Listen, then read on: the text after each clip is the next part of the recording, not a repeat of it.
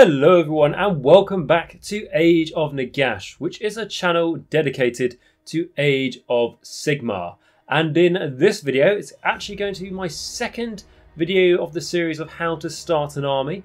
And this one is going to be all about the Ossiarch Bonereapers, which are a truly fantastic army. It's one of my own favourites. Obviously it's Death. It's an army I personally collect as well. And if you would like to have a little bit more sort of enforcement on why should you actually play this army, please go and check out my why play video for the Ossiarch Bonereapers. The only thing I would say to that as a caveat, as in that video I did mention Petra Elite when they were back in the day being really strong and sort of like the auto-choose sub-allegiance.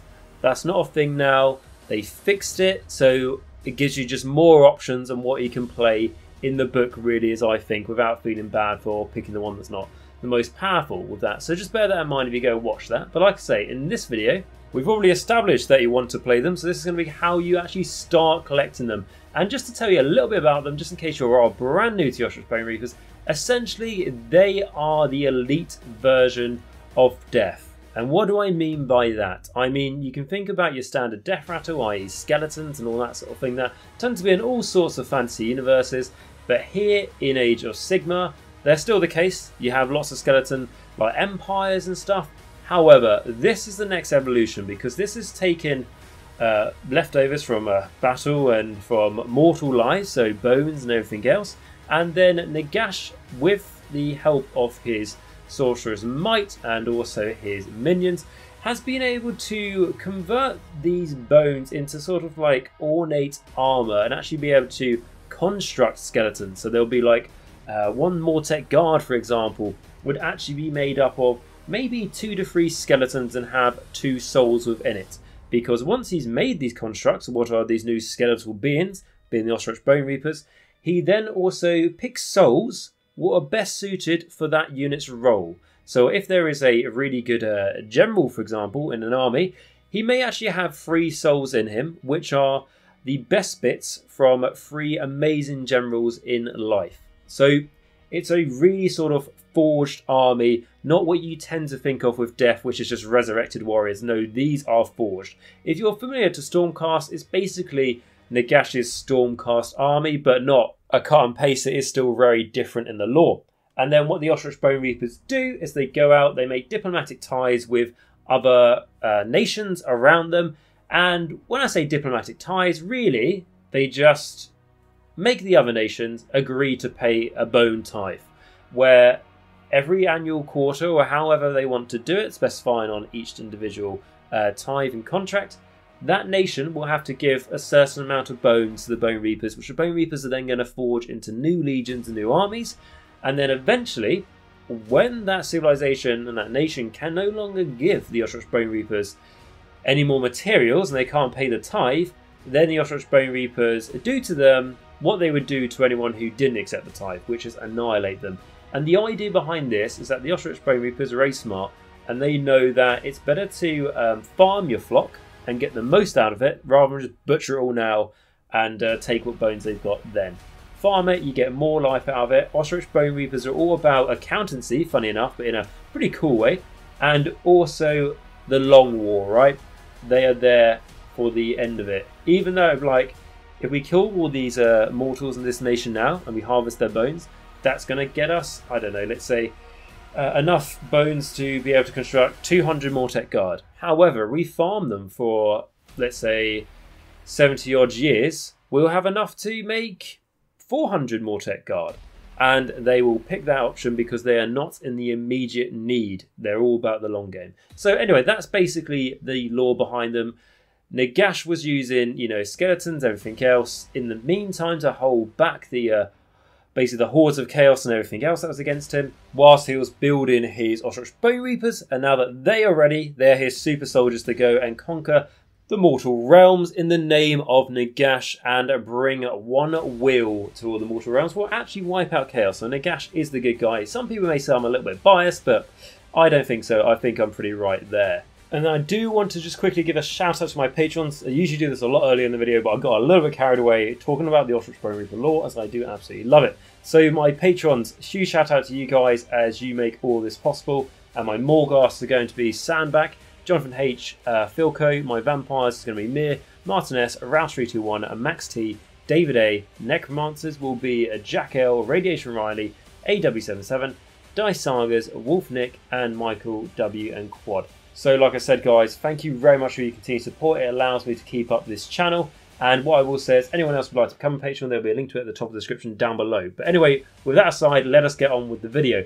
So comparing it to my How to Start Collecting Slaves of Darkness video, in that one I started off by going over their Start Collecting box and talking in detail with that. However, for the Ossiarch Bonereapers, at this time of recording, this date and time, which is 14th of the 1st, 2021, there is no Start Collecting box for the Ossiarch Bonereapers as of yet. Now, there was the Feast of Bones big box set which came out on their release, because they got released alongside the update for the Ogre Moor Tribes, and then they had a big box which had Ogre Moor Tribes in it and Ossiarch Bonereapers.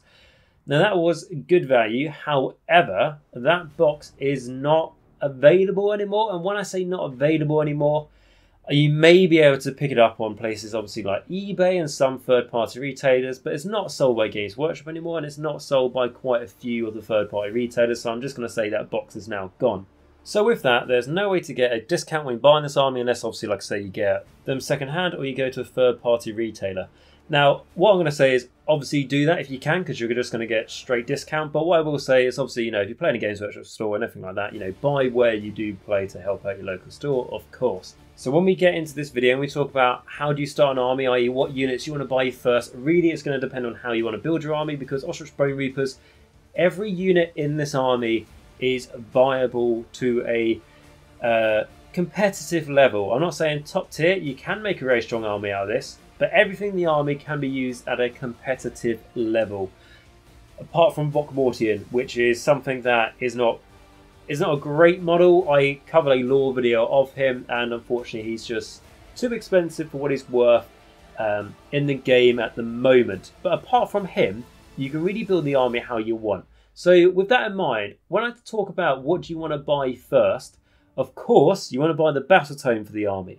Now, that battle tome has only been out for just over a year now, so it's still in date. It won't go out of date anytime soon, or like I said, the date of this recording, so that's going to be good value. Also, you want to get yourself the Bone-Tithe Nexus, which is the big scenery piece for the Ossiarch Bonereapers, in my personal opinion, my favourite scenery piece in terms of rules, but also in terms of the model. I think the model is absolutely fantastic. I've actually painted up two of these myself, one for my army, but I'm both using them for things like battle reports, stuff on the channel that you would have seen as well. Absolutely fantastic, great size as well. And you get them free of your army, right? This is an army that has a train feature. Use it if you can, because it's just free rules, right? And free models on the table. So those are the two things you're going to want to buy first. Just out of the box, buy them before you do any customization of what you want to actually put in your army as itself. Now, there are different ways, like I said, you can build your army. And to be honest, the Feast of Bones set that's no longer available wasn't great value in the terms of building the most coherent force, because you just got a mixture of things, and the hero you got on there was a named character, Vokmortian, which I said isn't really worth taking if you want to be competitive, right? If you want to have fun and stuff, take him. He's got some wacky rules, but if you want to be, we're talking competitive here, which then means on a competitive level, it was never really that good value anyway if you want to build the most coherent force. So the good thing about the Ossiarch Bonereapers is they're not too expensive in terms of a price tag, right? In terms of actual money. Now, all Warhammer is expensive, right? Get over it. But what I mean is, when you compare it to Games Workshop's most latest prices, which is absolutely ridiculous, things like the Lumineth, in my honest opinion, way too expensive. Things like Giants, £120 for one. And again, go third-party retailers, everything else, you get it cheaper. But I think all that stuff is just far too much money. Like the latest Warcry box set, like the Catacomb stuff, really expensive. Games Workshop basically are being very, very greedy now. And this army was not really affected by it too much. Yeah, you've got catapults for £50, anything like that, but really in Games Workshop terms, not too bad value. So the first things we look at when we're building an army, right, is your requirements. So you've got your battle lines, of course, which you need to have at least 3 in a 2,000 point army. And I'm sort of always picturing we're aiming for the 2,000 points. There, if you want to build up slowly, go, like 500 and 1,000 and 1,500 and 2,000 points. absolutely fair enough. And I don't blame you. If you listen to this, that may be something you're going for. But your end goal should be 2,000 if you want to play, you know, full big size Age of Sigmar games. And for that, you'll need 3 units of battle line. The Ossiarch Bonereapers only have 2 battle line units. There's none of this. If this guy is the general, then it unlocks the, I don't know, Necropolis Stalkers as battle line, or this guy's the general, your Morgast Harbingers become battle line. That just doesn't work in here. There's nothing like that in this army, right? And this army can't ally with anyone else or do any other ways to try and get cheaper battle line. So you have to go with the 2 options, which are Mortek Guard or Death Riders. Now, Mortek Guard are 130 points for 10, and they are the basic skeletons you see in Ossiarch Bonereapers. When I say basic, I've already went through the lore. They're not basic, right? But they are your infantry, okay, rank and file. 130 points for 10 of them. Or you've got your Death Riders, which are 180 points for 5. Now, this is the first thing you're going to see in the Ossiarch Bonereapers, that most things, like I said, in the army are worth their points and are solid. But this is an expensive point army, right? So the fact that your battle line, if you want to go minimum on them, 3 units of, what's that, 10 Mortek Guard, that is going to cost you 390 points minimum.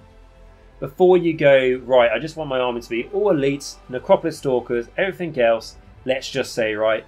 And then I want to have, you know, 2 units of Mortek Guard, minimum size 10 to be cheap, and then 1 unit of Death Riders just as a bit of a tactical fast unit. The points start stacking up really quickly. So as we're in the auto-include like section of this video, again, it's not going to be a mirror image to like the Slaves of Darkness one I did, because every army is different, right? And my experience with every army is different. So what I will say as an auto-include is going to be your Death Riders and Mortek Guard. You have to take them, obviously. That's why they're an auto-include. So you make a choice now, right? You can either really build into them, and that's something what people do with the Mortek Guard as an example, because they can be really offensively output as well, because they can chuck out loads of attacks at the enemy with -1 rend. If you give them swords, you are going to want to give them swords as well. That is a point to make. You can give them spears. Spears are cooler, but swords, my competitive side does take over there in my mind and makes me give them swords because they've got -1 rend instead of the +1 range, right? And you may be going, well, I'm taking blocks off, you know, like 40 of these guys because I'm getting the regiment discount at that point. Why am I not giving them spears? They've got so many of them. And that's because they're actually on 25mm bases, which, if you're wondering what does that mean, it means that base size they're on, which we all measure from in Age of Sigmar, base to base, is just under 1 inch. So that means that 2 ranks of your infantry are going to be fighting the enemy, because you can push them base to base with the enemy, and that means 2 ranks of your guys will be able to fight. And with that knowledge, you no longer need that +1 range with the spears. It's much better to have that extra -1 rend. And lots of things in this army, with the Mortek Guard and the Death Riders specifically, if you get 6s to hit with their weapons, it's going to generate an extra wound roll. So again, I'm sort of posing this video to people who are quite new to the hobby or maybe been in it for a little while. And just in case you are new, that's something that we do refer to as exploding 6s. So like exploding hits, which generate extra wound rolls, which means you can just chart bucket loads of attacks at your enemy. And a list that I actually ran a few times recently had 90 Mortek Guard. Now this was on Tabletop Simulator, so I didn't actually own these models. I only owned 40 Mortek Guard, but just in case you're new, Tabletop Simulator is something I'm not affiliated with, or I don't get any sponsorship or anything like that, but honestly, it's such a good way to help you with the theme of this video as an example, to show you being able to test out different units and really help you understand, is that something you want to play, and help you learn how to build your armies. That's just a little side note there. But the 90 Mortek Guard that I used, absolutely fantastic.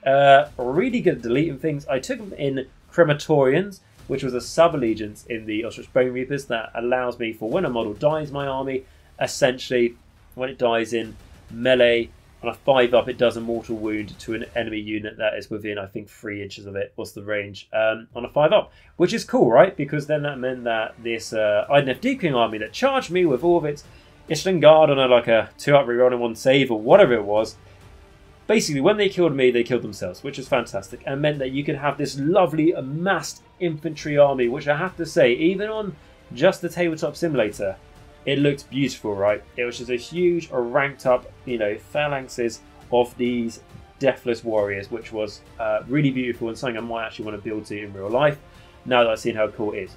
So, going back to what started that little dive into was the fact that you could really push your expensive have-to-take battle line to the limit and make them not just saying, oh, attacks I have to take from my army, something that you really build into and can be really offensive because the Mortek Guard is so defensive as well. So they work really well, so you don't really feel too bad of it.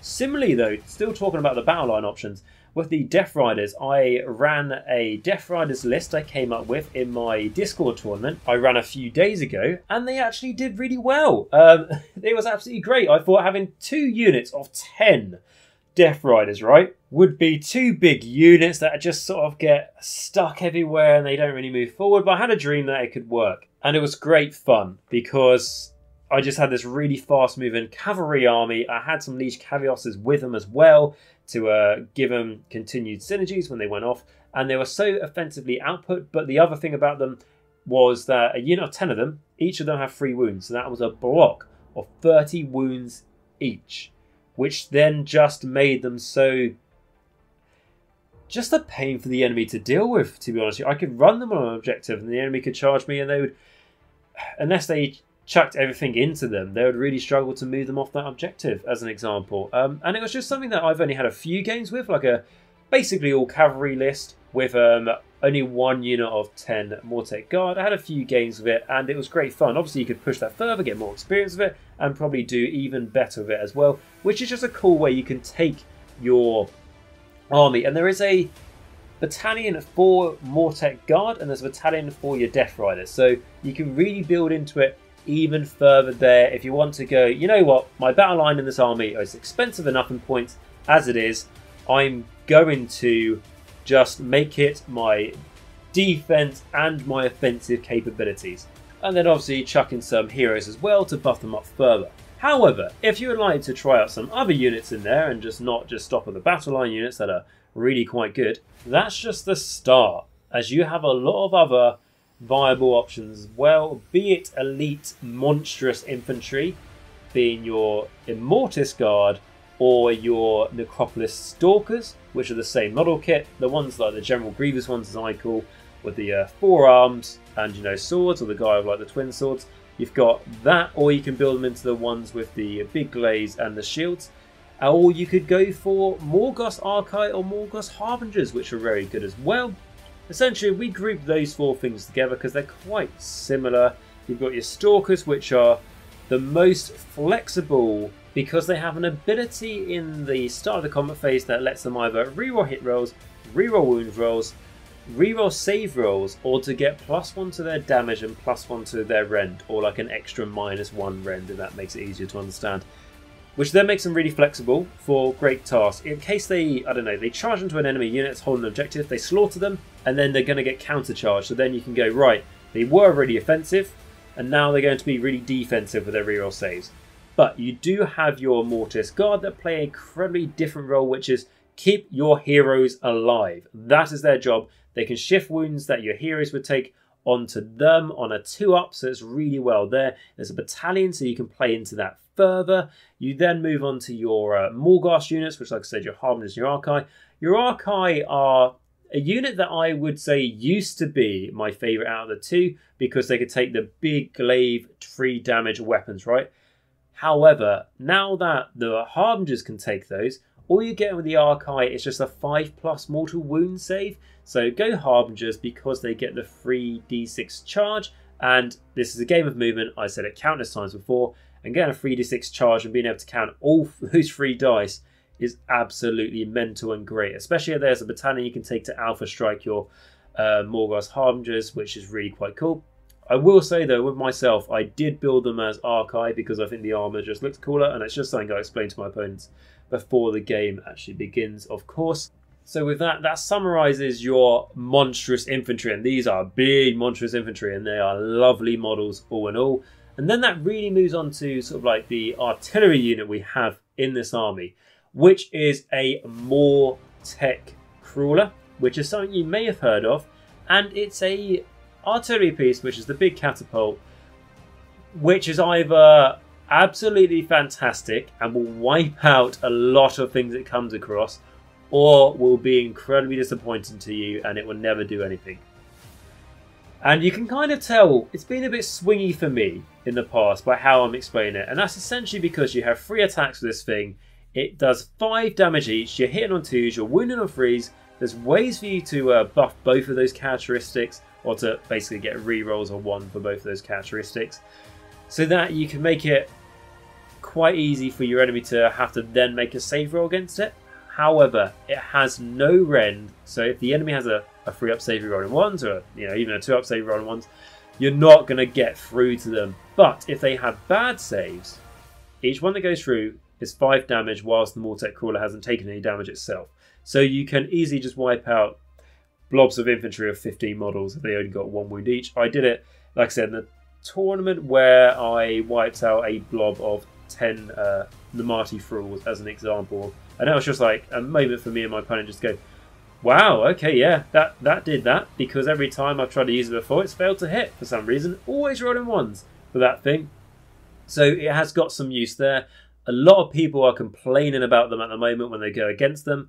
But in all honesty, from what I've seen when I've used them, I'm sure people are only complaining if they're going against like 3 or 4 of them, maybe 2. But unless I'm just really unlucky with my dice, which is more than likely the case, they can be really effective and really strong. I would say don't bring 4 of them or something like that, because then that means that you're probably 1's always going to fail to hit and everything, but the other 3 will do their job. And probably, from what I know, when I've gone against shooting, and being a deaf player, I've gone against shooting my whole Warhammer life, shall we say. And I think it's really quite an interactive thing, and I'm not a big fan of shooting. So taking 4 of those things are quite nasty. They do also have special shots, which mean that they can do things to break enemy coherency in your turn of enemy units by just picking a model in that unit or wiping out. If you roll high enough, go see the rules if you want to know more details about it. And then you can go, right, your enemy unit has broken coherency. Let's say it's a unit of, I don't know, 40 models even, and you've taken 1 out, and now they're no longer coherent, being within 1 inch of each other.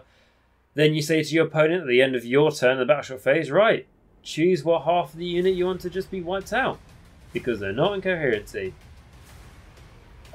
I don't think it's a very good way to play the game. I will say, if you're playing top tables at the tournaments and all that sort of thing, and you're being as competitive as you can, and it's always cutthroat as it can, absolutely do it. No reason not to. Don't feel bad about it because you're playing at that competitive level. If you're playing just amongst your friends and all that sort of thing, don't do that. It's a little bit of a dick move. But if you do intend to do that, because you're like, it's a rule I've got in my army, it can be really good, I want to use it, I don't want to handicap myself, I would just tell your opponents that you can do that. That's like a rule you have. It's an ability you have for the catapult. You don't want to not tell your opponent, and especially if it's your mate as well, you don't want to not tell them. They stretch out their units and then you go, oh, I'm going to do this cool thing where I make half a unit disappear. Because your opponent, no matter what they actually tell you to your face, if they didn't know about it and you didn't tell them, they will just go, oh, right, yeah, cool. But actually inside they're thinking, well, you're a bit of a prick for not telling me about that. That's not very fun. Now, and I'm not saying you can't use it, but just, if you're playing against your mate, let them know what it does. It's just a bit of courtesy really as well, isn't it? And I don't want to get stuck into talking about the Mortek Crawler for too long, but I know it's very on the top of people's minds on the competitive setting, which I wanted to get straight. But what I can say is, in my experience, using one of them, it either does great or most of the time nothing. So I don't really see too much of a problem with them at all. What I will say though is I actually do own one in real life. I've got it all built up and magnetized, and can't wait to get painted as an awesome model. Really, really cool thing there. So then it leads us on to our heroes, which we have quite a few choices in this army. Because starting with the top, the big man, we have Catacross, the Mortarch of the Necropolis. Now, he is a fantastic, beautiful model. Well, particularly if you're looking at starting an army, you could go, I want him as the centerpiece. He's absolutely fantastic. He's like the first big diorama model that came up for Age of Sigmar, where you've got lots of those separate models on the base, sort of with a focal point on the centerpiece of him standing on a rock, essentially. Beautiful, beautiful, beautiful model that I want to own myself at some point. However, he is a named character, which in Age of Sigmar opens the question of, Is he worth taking? Because a lot of the name characters aren't. I mentioned Vokmortian right earlier, who's not worth taking.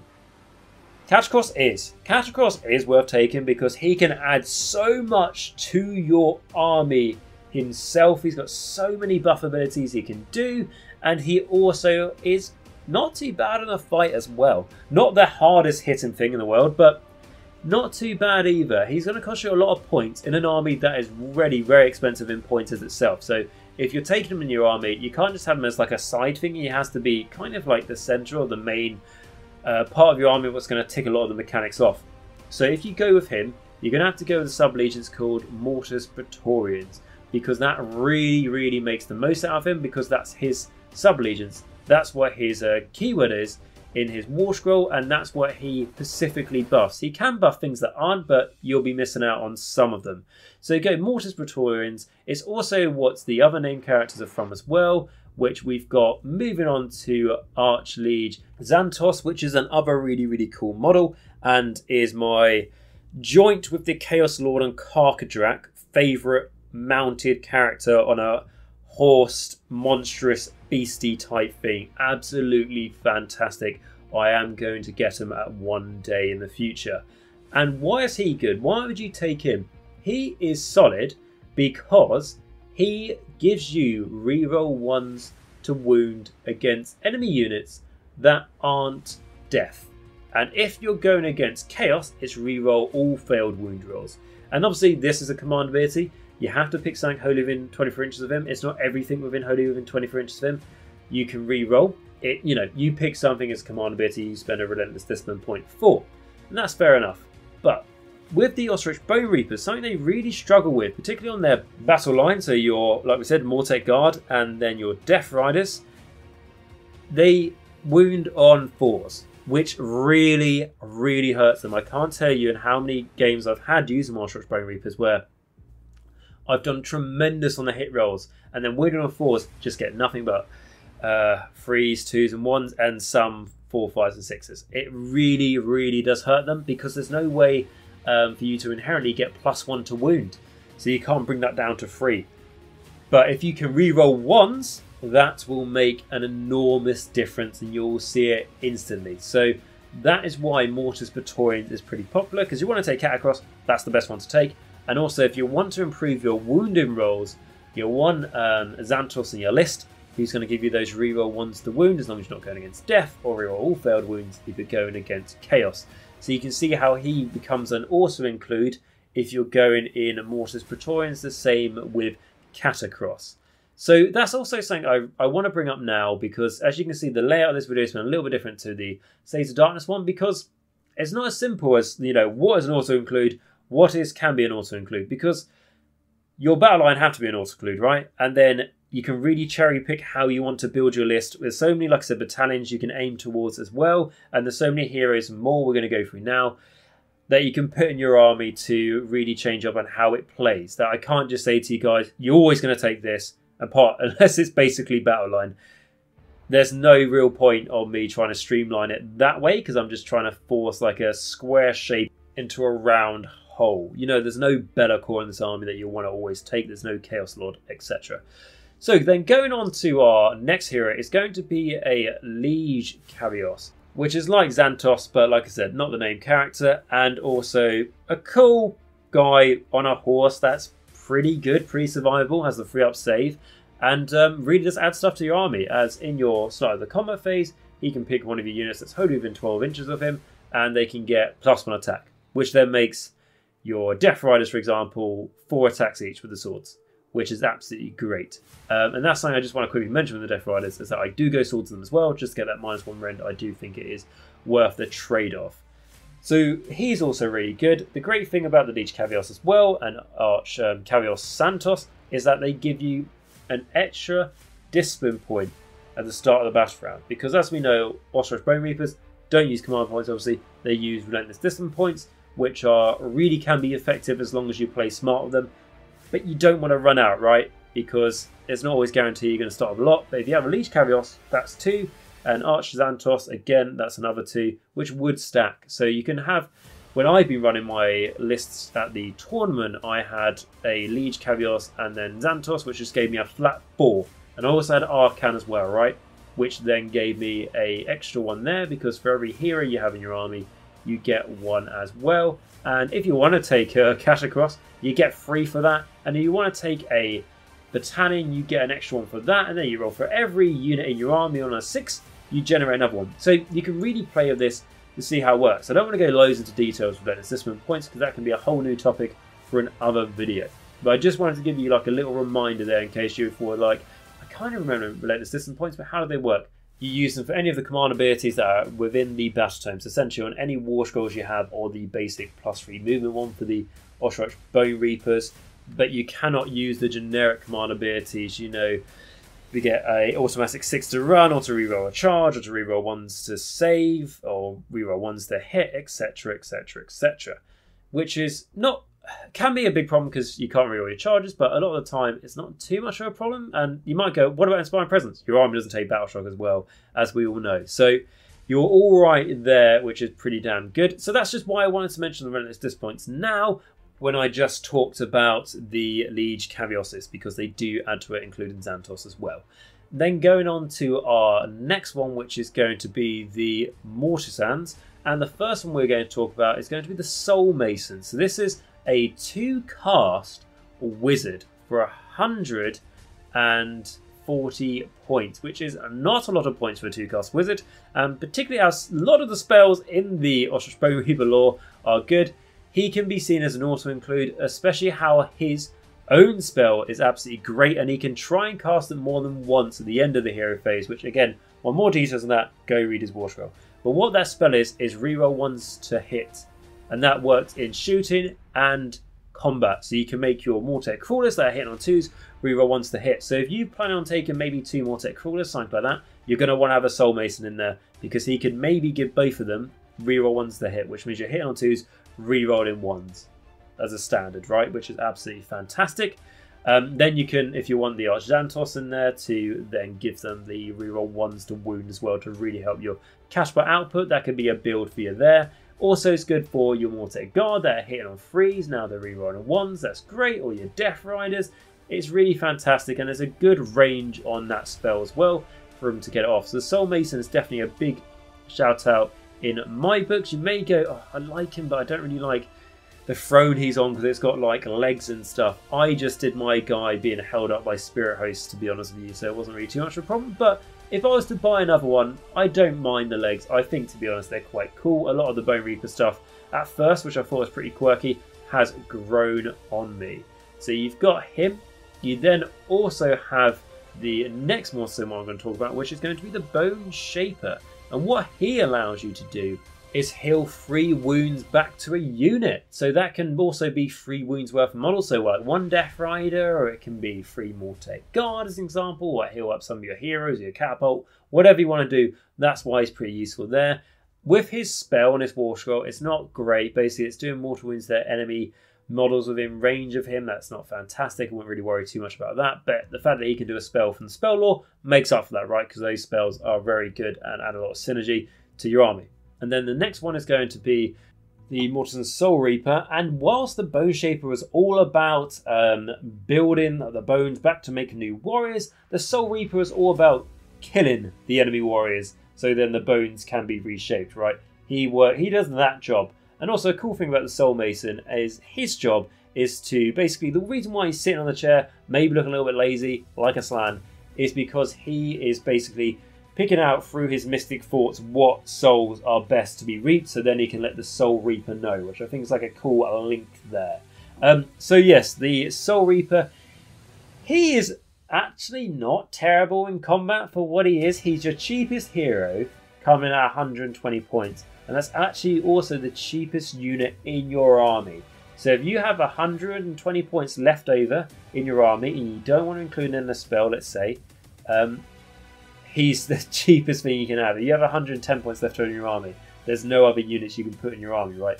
So that's something to bear in mind. His own War Scroll spell, like the Bone Shaper, is not good. But he can do one from the lore, it's fine. Or he can cast an Endless spell, which the Bonereaper Endless spells, which I'll get to in a moment, are pretty good. So, now we got them done. I do want to bring up the Gothizzar Harvester. Now this is something I wanted to mention with the Mortek Crawler.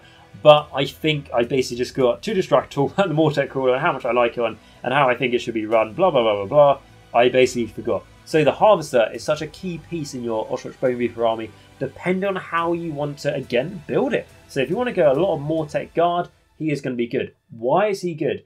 Because he can bring back models to your Mortek Guard units, and he can also be alright in combat. So what you want to do, and this is how I've run him, if you take 2 big blobs of 40 Mortek Guard, and then you stick this guy in the middle of them, and then when your units of 40 Mortek Guard take damage, basically you take your Mortek Guard casualties away from within range of the Mortek Crawler, which then means that you can roll a dice, and then on a 4-up you put a model back to that unit. That's essentially how it works. Again, read the War Scroll for more details on that. But it can be better than that, or it can be worse. But the fact with the idea of your Mortek Guard are so survivable anyway, that this guy, if you wanted to run a lot of Mortek, is an auto-include. Sometimes people have 2 of them in your army, right? So they are really, really good there. And the reason, like I say, well, I didn't do like a list of auto-includes is because if you're not going really Mortek heavy, yes, this guy can still help out other things, but you're not maybe making the most of those 200 points because he is going to cost you 200 points, which is the same as a Mortek Crawler, which is the big catapult. So if you want to take a lot of Mortek Guard though, honestly, get this guy. You will not regret it. He can just make it practically impossible for your enemy to chew through your Mortek Guard unless they just chuck everything, including the kitchen sink, at them. Okay, and then going back onto the heroes, these are 2 that I wanted to review together as well, because this is going to be Nagash. Obviously, very good guy. And then you've got his second-hand man, which is going to be Arcan the Black. So firstly, let's talk about Nagash. Some people can make Nagash work in Ossiarch Bonereapers. I personally am not a big fan. I do not think Nagash is worth his points at the moment. But what I will say as a caveat to that is Legions of Nagash, definitely not worth his points and shouldn't be taken if you want to be competitive in that. Ossiarch Bonereapers, he has more of a play because that means he gets access to all of the spells in your spell lore that I said were good. He is bringing back 3 models in your hero phase like the Bone Shaper as well, but he can just, he's got a huge range on it and it's really, really quite solid. So he's good there, but 880 points. In my local like scene where I play and stuff, there's a few Be'lakors knocking around. So what that means is that I bring Nagash, he gets Be'lakored, my army's buggered because everything's centered around Nagash, right? So I tend to not take him lately, but what I will say is that if you can make him work, absolutely fantastic. You can take Immortis Guard to make it even harder to kill Nagash as well to protect him. But the fact that your army is so expensive in points, Nagash is costing you 880 as well. We've already talked about your minimum battle line is 390. It really doesn't leave you many points left over, so you have to... It will be a fun list, you know, it'll be good fun, but if you want to play it competitively, you have to think very careful about your unit selection. It's like in the moment I'm running a lot of Archaon lists in the Host of the Everchosen, and again, sometimes I only have 12 models in that list, which can work, you just need to be smart about it. So yeah, he can be worth using, but what I would say going on to the next guy, which is going to be Arcan, he is something I've included pretty much every time I've played in Ossiarch Bonereapers because he is like a mini Nagash for 320 points, so far under half his points. And he still gets access to all the spell laws. He's casting 3 spells a turn, so not as many as Nagash, admittedly, but he's still getting +2, which compared to Nagash's +3 is still pretty damn good. And he does everything I would bring Nagash to do, not as well, but not as bad as only a third as good as Nagash. So that's why I like him, and he's also much more affordable when his points on that one as well. And casting 3 spells a turn can be absolutely fantastic. And what I think is also cool, right, is that I also have Nagash and Arcan from my Legions Nagash army, right, that I can just import over. It's the same with my Morgasts, Harbingers and Archai. I can just import them over to Ossiarch Bonereapers, so I've got extra use for them there, which I really do quite like. I then just want to quickly mention the spells which they have in the Ossiarch Bonereaper army, and they can be really quite good. Now, as they are spells, I was almost going to chuck them in saying, like, get them when you get the Sigmar piece and stuff. But the Sigmar piece and the Battle Tome, definitely you have to get. This something you can wait for, but very good. You can take the Bone-Tithe Shrieker, which makes enemy units -1 bravery if it's within 12 inches of it, and +1 for you guys to hit that enemy unit if it's within 12 inches of it. Absolutely fantastic, great thing, really cheap as well on points. And you've got the Nightmare Predator, which is basically this big, almost ghostly Mongol looking thing going around doing mortal wounds to the enemy. It picks a prey as well, which it's trying to hunt, and does even more mortal wounds against that prey. And then you have a big soul carrion sort of bird that you might have seen. You know, it's a big, huge, all these models are absolutely lovely. And the lovely thing about the bird one is that it only costs you 20 points. And that means that when you cast spells, the wizard who summoned the bird is also visible to anything the bird can see as well, which is absolutely great. But 20 points, you've got a big base and you're blocking enemy movement around the board. That's the main thing I use it for. The also cool thing about the spells is that you're soul linked to them. So that means that the enemy cannot move those endless spells in the in-between round stage. So you know that when you go, I'm going to go first this round, the enemy's like, I'm going to move the first endless spell then. They can't move them against you. The caveat to this though is it means that if you're soul linked to a spell, so the caster who summoned one of these endless spells is -1 to cast while that spell is on the table. So it is a trade-off, right? I mean, you can use it with Arcane, which I do, and that means that I am going to be -1 to cast, so I'm only +1 to cast if he's on full health, but it's still, it's worth the trade-off. Some people do take the Soul Reaper, which I said the most basic hero you have in your army, the most basic wizard, to just summon one of these spells a turn. And yeah, he's going to be so many minuses to cast, and he wants to try and get all the endless spells on the table, but what that does mean is that you're not relying on him to do anything more important. You can do Archaon to do all the good stuff, all your Soul Masons, etc. So yeah, I'm a big fan of those endless spells, and they look really nice as well, like I've already said. And as we're coming to the end of the video now, what I just want to mention is the sub-allegiances, right? And I think what's important to say is some of the sub-allegiances you have for the Ossiarch Bonereapers can really determine what units you want in your army. I've already said, Mortis Praetorians, you're going to want to have Catacross and Xantos in that as well to make the most of it. You're also going to want to maybe make the most of his benefits, so Mortec Guard can be really good, or take a Mortis Guard so you can make Catacross even harder to kill, or help out Xantos maybe, or Arcane, or whatever you want to do in that army. You then also have going on to Petrified Elite, which now have been tamed. They're no longer as strong as they once were. What they get now, I believe, is the reroll save rolls in the combat phase instead of just +1 save everywhere, which is something that needed to happen because it was just far too powerful before. Absolutely agreed. But this can be good for if you want to take a lot of Death Riders as an example, because unlike the Mortec Guard, who in the combat phase can use their own command ability and their War Scroll that lets them reroll save rolls, your Death Riders can't do that. So unlike the Mortec Guard, they're like, oh, I can reroll ones to save, I'm probably going to spend the discipline point to reroll all my failed save rolls, so you know, what is the point? Your Death Riders, it's going to be useful for them. It's also going to be useful for things like your Mortis Guard as well, and all your heroes and everything else. So really the biggest thing that would lose out on it is your Mortec Guard. I suppose you could say your Stalkers, because they could reroll their save rolls, but they're probably going to want to do the +1 damage and +1 rend, so it can still be useful for them. The other thing you get in your Petrified Elite, what's worth talking about, is you can make, for the command ability in there, one of the units get an extra -1 rend. That can be absolutely fantastic. And if they've already got -1 rend already, which, you know, a lot of things in this army does, -2 is great. Or you can make your Stalkers -2 basic, and then with their own ability, you'll then be making it -3. And then you can make the champion of, well, I say the champion, the guy with the big swords, would be -4 at that point, because he's normally -2, and you can make him an extra 2-. So basically what I'm trying to say to you can be very, very, very good for them. Also Archive can make a good response of it, or your Harbingers as well, whichever one you want to go for. And then going on to the next one, which is going to be the Static Lords, or Statiarch, however it is pronounced off the top of my head. What that can do is, the biggest thing in that is it allows you to run and charge.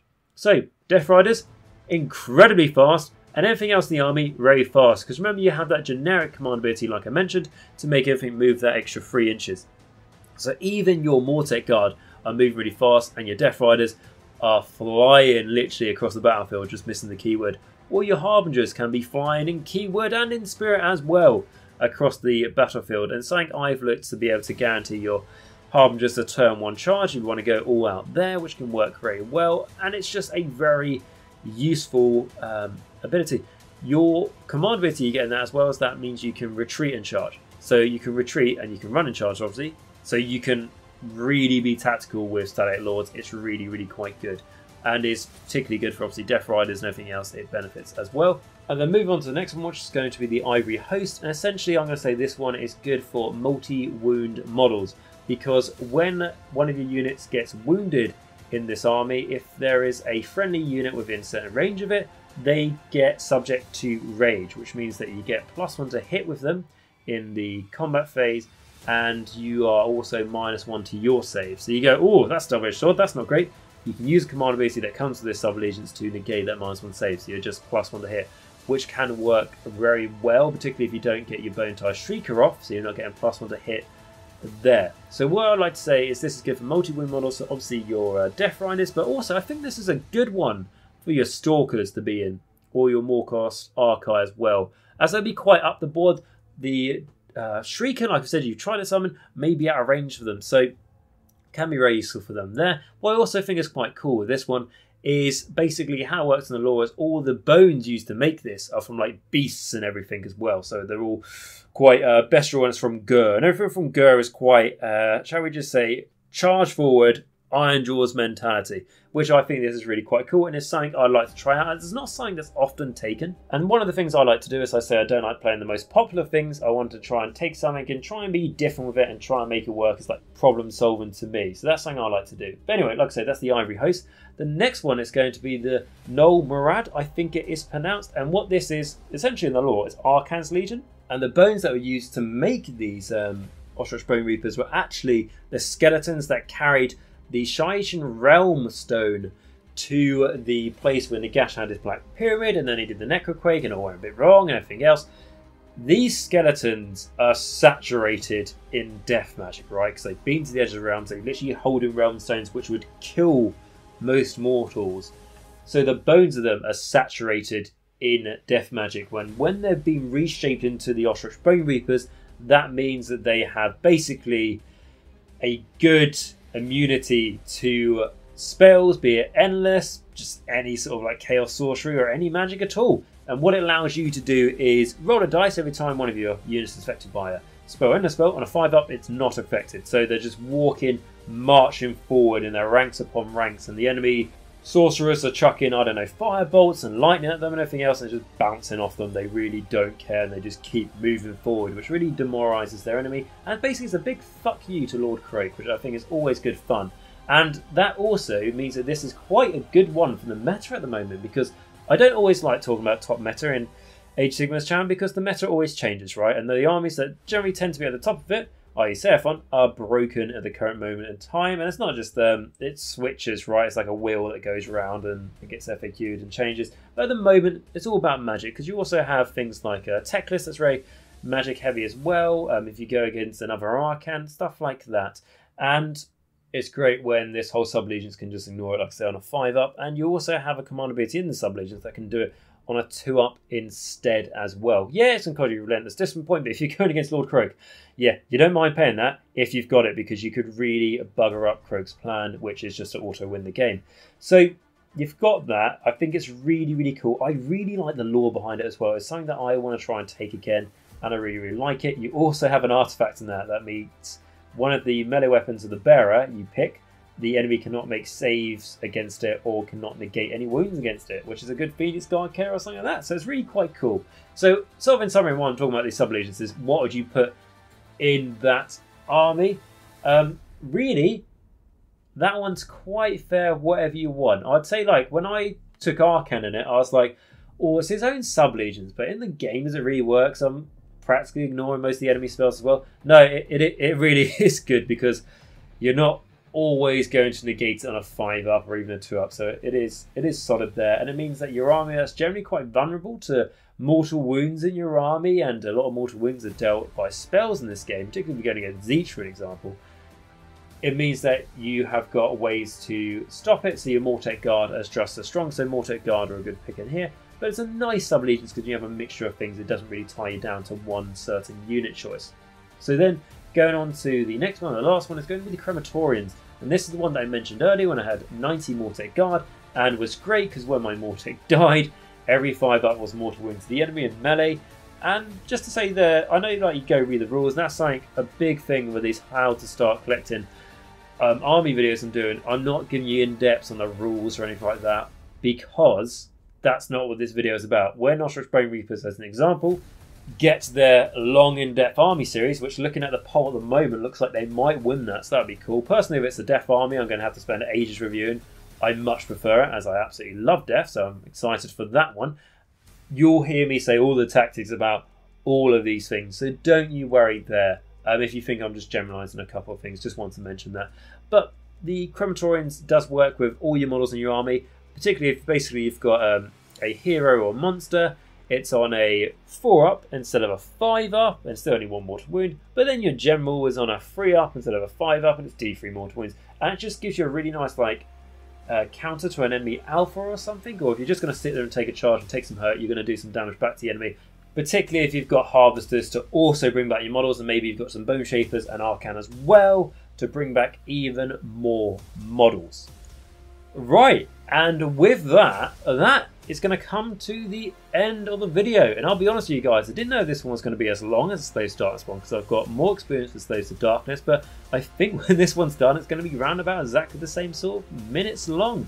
What I will say is also going forward with these how to start collecting certain army videos, just bear in mind, if it's an army I don't personally do, then I won't be able to give as much input on it. So whereas this video is over 50 minutes long, if I do one for an army I don't personally do, it may be around 20 minutes long. So just bear that in mind. They're not all going to be equal, because I don't know the ins and outs of every single army out there, because personally, when it comes to how to start collecting them, I haven't collected every single army, surprise, surprise, but I have butterflied around most of the armies out there. But obviously times change, and things that you would buy 5 years ago for that army to how to start collecting it may have changed. But most importantly, I really hope that you've learned something in this video, and it's really helped you towards maybe how to start collecting Ossiarch Bonereapers, or for some reason, if this is the video you watch just to give you that extra nudge to push you over to start on your Ossiarch Bonereaper army, I'm happy to hear that as well. I also want to say thank you to all you guys as well for watching my how to start Slaves to Darkness video. That was my most popular video, like of it being premiered, I've done for a long time, if not ever. That has been a really nice show to me, that you guys are really liking the editing I've been doing the videos now that I've got the new software. But beyond anything else, it's showing me that you guys are showing a big support towards the channel, especially when you're liking the videos and you're subscribing on the videos as well, and you're hitting that bell notification. If you enjoyed this one as well, please smash that like button, smash that subscribe button, and smash the bell notification if you haven't already. Really does help the channel, and it's the best way to do it, which is absolutely free. If you've got any questions as well for me, put it in the comments down below. It'd be absolutely great. And like I said, when I saw the Slaves to Darkness one, hopefully the same with this one. It's a really big sign that you guys are really happy for me to push this series forward, as it is going to be a long one, probably similar to how long it took me to the Why Play videos, which was about a year. So we'll see how quickly we can do these ones, but it may take some time. Before we go though, I do want to do a massive shout out to my patrons, and I know I do it a lot, but honestly, like I say, these guys make it all possible, as it makes me be able to justify continuing this channel. So that is going to be my Morgasts, which are Sandback, Johnathan H and Filq. Guys, that tier, absolutely huge support. I don't know what to say, words don't describe it enough. Thank you so much. My Vampires, which is Mia, Martin S, Rouse321, Max T and David A. Again guys, that tier as well makes a huge difference for the channel. And then my Necromancers, which is Jacq.l, RadiationRiley, AW77, Dice Sagas, WolfNick, Michal W and Quad. Guys, it really helps, and you're doing a fantastic job by supporting me. Thank you so much for all of that help. What I would like to say is that if you want to check out and become a patron of mine to keep the channel going, you'll see in the description down below at the top of it, there's a link to my Patreon. Even if you just consider giving anything, guys, even just $1 a month, it really goes a long way to keep the channel going, like I've already mentioned. What I will say, guys, though, if you can't afford to do that, like I say, just smash that like button and that subscribe button if you haven't already, bell button, and that will be really helpful as well. If you've got any questions, like I say, put it in the comments. If you've got anything that you agree with me, obviously put that in the comments. But also, if you've got anything that you disagree with me, you think that I've missed something, please let me know that in the comments as well, as we're all here to learn, aren't we, at the end of the day? I'm sure we can all learn from each other. So until next time, guys, remember to stay safe, wear a mask, wash your hands, stay hygienic so we can start gaming at some point soon. And of course remember, more importantly, until next time, Nagash is all, and all is one in Nagash.